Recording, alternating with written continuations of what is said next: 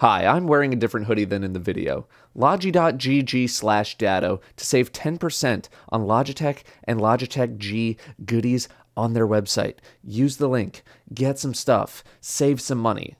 It's on the, I don't want to say it's on the house. It's on me. 10% of it is, anyway. Hello everyone and welcome back to, where today you are finally just going to be able to copy me directly as I drop the main 11 loadouts that I am currently using and will probably be using until final shape and potentially beyond the final shape, depending on like what the seasonal artifact looks like. Not all the builds here you're gonna see are the most super optimized builds in the game. Contrary to popular belief, I do not optimize every single moment of gameplay. Some builds might be hyper optimized, but other builds are just stuff that I find to be more fun, or at least different to what you see other content creators running, just to keep things a little bit fresh. I also cover all of my fashion, if you're wondering what stuff I've been using. It's gonna be a long Destiny winter, and I figured that if there's a time to experiment with your playstyle, to keep things fresh, try out new builds, it's probably now. My Pyrogale Titan is probably my most commonly used build at the moment. Pyrogale not only changes your hammer super into a one-off, which I think is way better than its normal version outside of its ability to like stun lock big targets, but it also enhances your consecration a little bit. Consecration is an ability that doesn't get a ton of love because Sunspots and Roaring Flames are kind of the foundation of the bonk build TM, which is both a really easy build to use, and both of those aspects just mesh really well together. I made this build because I wanted to make a consecration build just for the fun of it. I also spec completely into Ignition and Scorch with my fragments, minus torches, which gives the constantly valuable radiant effect for boosting my weapon damage and giving me anti-barrier. That being said, this is not really a build I take into Grandmaster content. This is a build for almost everything else in the game. Seasonal activities, raiding, and dungeons, and all that kind of stuff, because Consecration, even though it has some amount of range, it's still a melee attack, and I don't run a lot of restoration effects with this particular setup. That being said, Sunspots tend to be more than enough in terms of like my restoration needs. I run with Soul Invictus, not Roaring Flames. I switch between modding for tons of melee energy and modding for weapon damage, depending on what I'm actually doing, sometimes a hybrid of the two. I like this build because it actually allows me to use my weapons without feeling like I'm being less effective by using my weapons. But I also get to use my big melee ability often enough that it feels like I'm using some kind of a build. I use Conditional Finality, Callous Mini Tool, and Fixed Odds, dialing up my Scorch and my Ignition capabilities to the maximum. It's good ad clear. It's a decent option for single target, but if I need to go harder into single target, I will rotate to a Linear Fusion or a Rocket Launcher. Next is a build that is considerably more optimized and more mainstream, and that is the Giga Burst Damage Strand Titan setup without the Navigator. The Navigator burst setup involves making a grapple point with the Navigator and then just spamming it over and over for grapple melees. Not what I really do, but it's used quite a lot in like speedrun content and all that kind of stuff. It's very, very good when you can optimize its use. My setup is probably the next best option, using a 1-2 punch shotgun in Swordbreaker, but you know, any 1-2 punch shotgun works. A good primary weapon, I use the Ikelos SMG, but I'm probably going to rotate over to Subjunctive, or at least try it out in the very, very near future, and Tractor Cannon for even more damage. Add in Syntheseps, and you can see why this build is capable of so much damage, and why it just got nerfed very recently. You boop with Tractor, you hit with Shoddy for 1-2 punch, you do 2 melees, because you can fit in 2, another Shoddy, another melee, reboop, pop super, use super, then do another 3 melees with the 1-2 punch shotgun until you're completely out of cooldowns. This gives you a massive amount of single target damage, but once you've completed the combo in its entirety, you're basically completely tapped out. Fortunately, a lot of the time, that's going to be more than enough to take out most targets, maybe besides bosses, but even some bosses are just going to completely melt. But yeah, once you're out of all your stuff, you're just kind of like, all right, What do I do now? Banner of War is a staple for this, and I use Into the Fray for woven mail on tangle effect to further boost my survivability. Also, don't forget that you can use finishers to activate Banner of War in case you don't want to use a melee charge, in case you don't have an uncharged melee bound somewhere on your keyboard or controller or whatever. Fragments are pretty typical for Strand. You got Fury, Warding, Generation, although I've been on Propagation for some Unraveling rounds, which on a shotgun isn't hugely important, but also I don't think there are many other things that are going to give you like a huge burst of value otherwise. Mods are completely based on melee energy or staying alive for the most part, since I think that's really all you're going to need. I sometimes run a holster mod for Void, since tractor cannon reloads are cringe, and if you want tractor cannon right away, it's very annoying to, you know, reload in the middle of that. The build is usable pretty much everywhere. Raids, dungeons, seasonal stuff, GMs too. But you got to know what you're doing at least a little bit in a GM to use this setup. Otherwise, you're just going to die a lot. So give this some practice first in something in between like seasonal and GM content.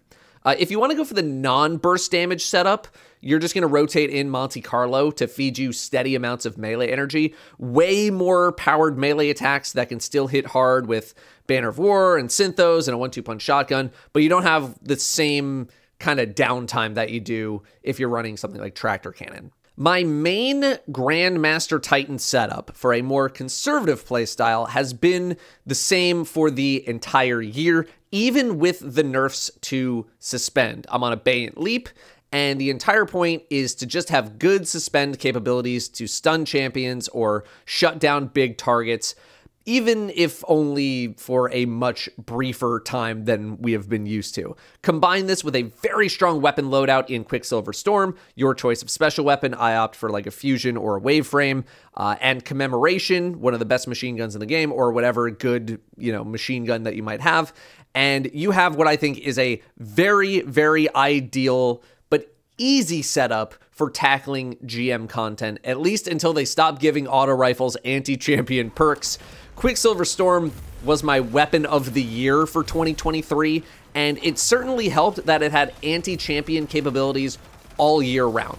I like this setup because it doesn't get really complicated. It's just guns, it's some Suspend effects, and that's it. So this build isn't as intense as the previous two, as it is considerably more weapon focused. This is a GM specific setup where we want less risk, and where we can let Quicksilver Storm do most of the work with its firepower. Into the Fray and Dranger's Lash continue to be my aspects.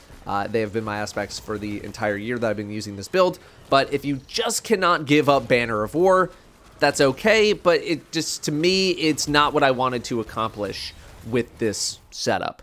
This build is for people who don't want to get too intense with build crafting or remembering ability combos or anything like that. It's just some guns and some Suspends with some survivability. Finally, my Arc Titan setup, which is one that I haven't busted out in a little while, but recently started to play again. This is the Big Punch setup with Point Contact Cannon Brace, which received a very healthy buff some time ago. The premise of this build is very similar to the Pyrogale setup. In fact, it is literally just the Arc version, or rather, like, Pyrogale is the solar version of this. You do a big punch, you get back as much melee energy as possible for another punch, and then you use your guns in the meantime. It's just a matter of what flavor do you want your punch? Do you want it arc? Do you want it solar? I like Point Contact because it's incredibly forgiving. You can completely whiff a melee, but if there's still some amount of enemies nearby, you're still gonna AoE some stuff around you. I also like doing a big punch less often versus many smaller punches more often. If you like many smaller punches, Insurmountable Skull Fort is probably going to be your move.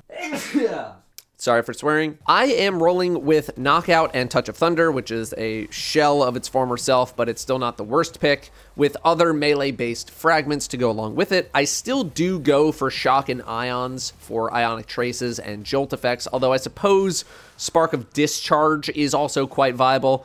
This is a build that you can definitely fine-tune to your liking when it comes to fragments, though. And again, much like my Pyrogale setup, this is not one that I use in GM content, especially because I like to charge my melee attacks to their maximum power pretty much every single time if possible. And standing completely still in a GM, not the play. Now we're moving to Warlock, of which I have 3 builds that I'm running pretty actively. The first one, which we talked about quite recently, it's the Briarbind's Touch of Malice build from Season of the Witch. The premise of this build is to just spread as many children of the old gods to as many targets as possible and beat them down with the somewhat recently buffed Touch of Malice while gaining tons and tons of ability energy. This is another very weapon-based loadout, so there isn't a ton of ability stuff going on. We're stacking a lot of class ability energy effects and basically just living in rifts as much as possible since they spawn in new children when you plant one. And remember that you can have multiple children spawned in at once, as many as you're capable of spawning, really.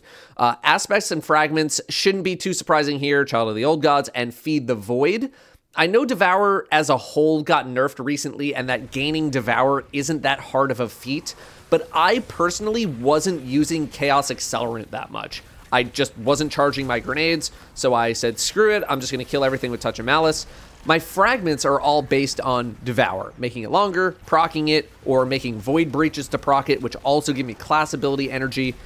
Even Echo of Vigilance I have equipped in case I get myself into a messy situation. This build is great for GMs since you're going to have weaken on basically everything. But if you want to use Touch of Malice, you kind of need to hope that scouts have anti-champion something. Yes, the blinding attack can help, but it's not really something I want to rely on in a GM. You can also use this build anywhere in the game, although I wouldn't be relying on Touch of Malice as your main damage dealer if you're like doing, you know, a dungeon or, you know, raid and you need some actual boss damage. Also, I realize I have Nova Warp equipped in this footage. I run Nova Warp just because I wanted to run something different, but you should really just run Cataclysm in most situations. I am gonna actually talk about the fashion on this character because this is probably one of the favorite fashion setups that I have across all characters. I'm using Plated Lupinus on basically the whole set with Helm of the Taken King and the Aphotic Lamellar robes. Lamellar robes from Season of the Deep's Season Pass to create sort of this like light show effect across my entire character. I absolutely love this fashion. I think it's so sick. Next up is a Stasis build in Osmiomancy gloves. I know Stasis, not really the most popular, but this build is still incredibly good at crowd control if that is something your group needs in the Grandmaster world, but it also has life outside of Grandmasters too. You could use Agar Scepter here if you want, but a more traditional weapon loadout is totally fine, as a lot of the freeze potential is going to come from the build itself, although if you did want to use some kind of a headstone weapon, certainly not going to say no to that. In GM world, I think Bleak Watcher is simply too powerful for most people to give up with its crowd control potential. That being said, if you're at the highest end of the skill band, GMs have gotten easier as we've gotten more powerful, so even in GMs, things can move too quickly for this build. This is great for areas where you know you're going to get to bunker down for a little bit and sit for a while. You toss out a couple of turrets and you just let them go to town. I got interested in this build without Bleak Watcher just to see what regular cold snaps were like. And I think if you want to run this setup in those lower level pieces of content, this is the way to go. You don't need to worry about holding grenades to charge them up. You don't need to wait for them to freeze stuff. You're making things happen immediately, and Ice Flitter bolts just spreads it around. Frost Pulse versus Glacial Harvest in terms of your aspects, take your pick there. Just make sure that if you're going with Harvest, that you're actually using your melee on cooldown. Otherwise, you're going to waste a lot of its potential. The only flaw in this build is that at the lowest levels, you're going to be killing stuff faster than Cold Snap grenades will be able to actually reach their target. So if you want things to chain properly, you kind of need to wait for your Cold Snaps to trigger, which isn't always going to be like feasible, or, you know, maybe somebody else hits your target before the Cold Snap gets there, or they just kind of bug out or whatever. That's the only kind of like, ugh. Fragments. They're kind of your choice. There's definitely some things that you lock in, but there's still a ton of flexibility with regards to how you like to play. More offensive, more defensive. Mess around and see what you like. I'm still fine-tuning what I like and don't like on like a play session basis. This is one of the better stasis setups in the game right now. So if you are ever looking for some kind of change of pace, try this out, especially without Bleak Watcher. It's a lot more action-packed than I think people really realize. My final build on Warlock is a build that I've used on and off for over a year now, and that is the Fallen Sunstar Cold Heart setup to spawn tons of Ionic Traces for ability energy and spamming abilities everywhere while dealing high damage with Cold Heart. However, ever since the double special nerfs, this build doesn't get to use Cold Heart as much as it used to back in the day. You do have to be much more liberal about swapping to other weapons in order to get enemies to drop special ammo. They're not dropping it as much if you're just beaming everything with Cold Heart. I use Song of Your Ute, and I just basically ping-ponged back and forth between the two. It's not like the build itself isn't working anymore. It totally is. But it's just best when you're using Cold Heart and when you're using Cold Heart as much as humanly possible. So now that you can't do that as much as you used to, it's kind of like, but I mean, oh no, I have to go to one of the best machine guns in the game. What am I gonna do? Shock, Ions both return for our fragments on Arc, but I use Beacon and Brilliance for the blinding effect since Cold Heart is a special weapon and thus will trigger these effects. We stack all of this with Electrostatic Mind and Arc Soul just to drop as much damage as humanly possible with Cold Heart with our abilities. You would think that this would be more of a single target build, and it definitely does well against certain single targets, but I still mainly use this for ad clear since if you have a really big target, you probably want to use a better weapon for that. This is not exactly a GM build. I have used it in GMs before. I just don't think it's going to be anybody's like first priority. I don't know how much I'm even really taking it into master content. This to me is, it feels a bit more of like a, you know, I'm just here to have a good time kind of a build. It's something where you can just kind of mess around and have fun. You might be wondering why I didn't show any sort of like Well of Radiance build. And that's because number one, a lot of my friends main Warlock, they play it much more than I do, so they'll just use it themselves. And two, it's a boring build because you just throw on Phoenix Protocol and that's it. I do also have a Sunbracers build, but it was built specifically for soloing dungeons and is otherwise not a build that I really use in my day-to-day. That's not to say that it's bad or anything, because it's incredibly good, one of the best Warlock builds out there, but it's also a setup that's been around for a while, and I've played it to death already. The build itself is also just literally put on Sunbracers, trigger them, and then throw in a little bit of restoration as well, and that's about it. So I've played it to death. My other friends play Warlock, so that's why I don't really do too much there. Hunters, I also have 3, now 4 builds that I tend to run. The first is all reliable Arc Melee Hunter. This build is basically unchanged from every other time I've ever spoken about it. You got Lethal Current, you got Flow State, Combination Blow with a 1-2 punch shotgun, and Tractor Cannon if you want a little extra oomph. The entire goal of this setup is to get Combination Blow ×3 and keep it alive as much as possible. The main annoyance with this build, though, is that Lethal Current is really good at killing your target if you don't kill it with the melee itself, which can make stacking Combination Blow really annoying since you then need to hunt down a new target. It is worth trying to get through this pain, though, as Combination Blow ×3 with 1-2 punch, with Tractor, with Liar's Handshake, if you're running that instead of Assassin's Cowl because you're not afraid of anything, is going to seriously damage whatever you're punching. You're clobbering champions, you're clobbering big targets. It is really, really strong. But another downside is that you need to keep up this insane pace pretty much at all times, because revving the engine back up in something like a GM can be pretty tough to do. Even just like getting started can be a little bit tough. It's just very rewarding when you reach the peak, though. In anything less than GM or master content, it's obviously not very hard to like pull the ripcord, essentially. This can be a GM build. It's quite strong there, but it takes some work to get used to, and people who aren't able to play this build well are going to be a detriment. You're just going to be constantly dying over and over again if you don't really know how to navigate the, you know, thing that you're in. It definitely takes some practice to get used to this setup. Do it in lower tier content first, get used to it. If you really learn this setup, it can be insanely efficient and fast in GM content, but in anything lower than like master, you're just going to obliterate everything with melees. There's very little gun work that needs to be done here. Next up is the Facade Strand Hunter build. I think this build is one of the most fun builds in the game right now. This is similar to my Strand Titan Grandmaster setup in that we're using guns a lot of the time, but we're swapping out the suspend effects for grapples. We're using Sir Tarachne's Facade to gain Woven Mail when grappling, a lot of survivability. We're using Whirling Maelstrom to turn Tangles into Death Balls. We're using our grapple on the Maelstroms to get free grapple melees. We're using strong weapons like Quicksilver, a fusion, and a machine gun in between all of that to continue to pump out damage. Our crowd control is almost non-existent, but we're going to be doing literally everything else otherwise and flying through the air while doing it. The reason this is viable in GMs, I think, is mainly because of Woven Mail, but also because of Whirling Maelstrom. Whirling Maelstrom, very, very strong effect, very high amount of damage. If we didn't have Woven Mail, I wouldn't be using this specific setup in GMs. And even then, only certain GMs are really going to be able to maximize the potential of this setup.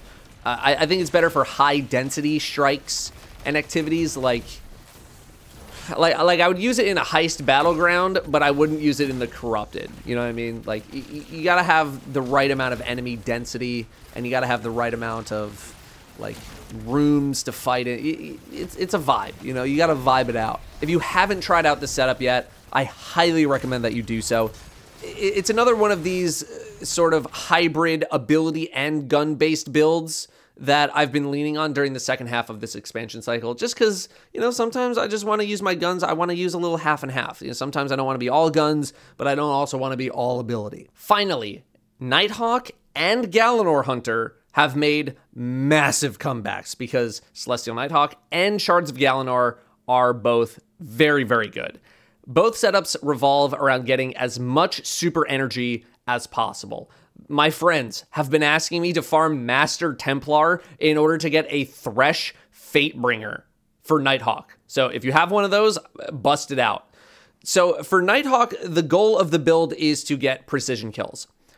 There isn't a lot in Solar Hunter that's going to enable you to do that other than like on your mark, but that just gives you like reload speed. It's pretty much all on you to get precision kills and then generate super energy however you can, maybe through siphon mods or other effects. I'm not too crazy about this build when playing by myself, although you do get all of the kills, so no one to, you know, worry about kill stealing. I think it does a bit better in a group, especially if you have another Nighthawk Hunter who is just chaining shots back and forth with you, and you can just pick up each other's orbs. I ran that setup recently in the Corrupted GM, and we could just chain insta-kill champions like it was nothing. Although missing a shot is a little devastating. Galanor Hunter, on the other hand, is a bit more solo-friendly, but it's not as high-level content-friendly since the hope is that you're just spamming knives at everything that moves, stacking every melee-based mod in the game for super energy, and then getting supers every 30 seconds. Much easier to do in the coil than it is in something like a master or GM piece of content. Raids, dungeons, both fine there as long as there's enough to constantly feed your supers so that you can keep chaining them over and over. Those are all of the core builds that I'm currently running and have been running. Please take this opportunity to share your own builds in the comments that you have been running. I plan on doing something with my live stream where I take viewer builds for a spin to see what y'all are playing with. And if I can turn that into some content, then you might see a little follow-up on the channel here soon. Thank you all very much for watching. I will see you next time.